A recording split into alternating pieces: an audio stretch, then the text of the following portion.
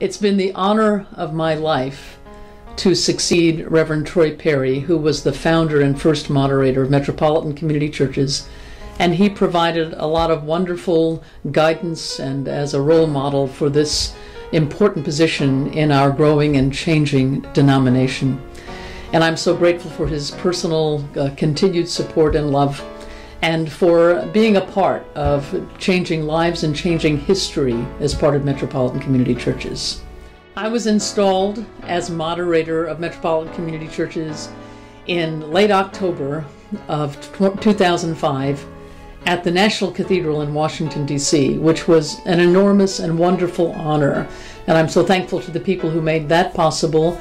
and for the more than, I think, 12 or 1,300 people who were present in the cathedral that day, as well as hundreds and hundreds of MCC clergy and clergy from other denominations. There were rabbis and an imam and people from different faith traditions, and so many MCCers who showed up and took buses, cars, and drove to be there at that important time of transition in our denomination. I think about that moment, and I remember walking down that very, very, very long aisle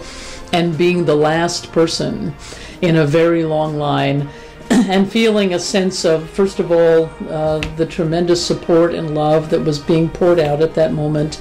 and also a little sense of awesome responsibility that was there in that moment. And I will never forget it, and I return to that. My sermon was an unfinished calling for MCC, and I still believe that MCC's vision and ministry is unfinished in a world that still needs so much hope and so much justice, love, and peace. The role has to do with the spiritual and pastoral leadership of MCC worldwide, and being that spokesperson on behalf of our movement to the world in terms of our life-giving ministry, in terms of our mission and vision and values, in terms of our being the voice in the Christian context, in the faith context, about what it means to reconcile sexuality and spirituality, what it means to integrate them, what it means to be all of who we are, and to bring the message of God's justice and love for all people. And so I think that's the first thing, is understand that there is that role, but also there is a job. You're the CEO of a corporation, of a nonprofit corporation that is spread all over the globe and growing. And I think my gifts as a pastor, the gift of being an unanxious presence in the midst of change, in the midst sometimes of crises, is very important. I think being a person of strong faith, a person of strong values, who I know what I believe, I know who it is that I believe, I know who it is that has placed me in this position with your trust and help as well, that I think knowing those things are very important gifts. I also think that to be moderator of MCC, you have to be able to change hats. When you're managing a process or leading the governing board is different from leading the staff, the senior staff. Different from being a spokesperson, having television cameras facing you, or speaking out on Huffington Post or in the Washington Post, or speaking at a meeting in Europe or at a gathering in Latin America. Being able to relate to people who are very different, who speak a different language, have a different cultural background, but finding the common connections that are human connections, and our connections around our faith and our passion around the radically inclusive love of God that we preach. When you can find your connections with people, it's amazing, and it really is inspiring. I think looking at what are the barriers to growth and to receiving our message, my experience is that so many people are captivated by how we do worship and by how we have a very contemporary and relevant and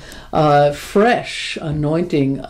in the gospel of Jesus Christ. And how is it that we can make that more accessible and available to people all over the world who may not be ready to organize a local church yet in their setting, but who really want to connect? And we're wrestling with ways to do that.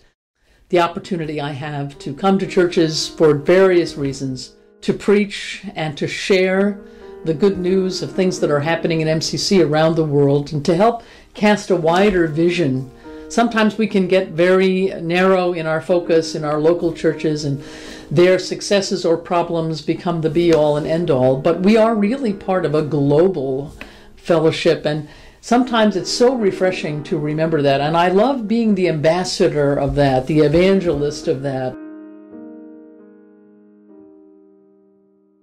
To evolve a strategic plan for MCC that helps our churches grow, churches that are stuck at plateaus, churches that have declined, churches that struggle to have the right leadership in place. What is the partnership between the denomination and our local churches that can really help local churches become all they're called to be in their community?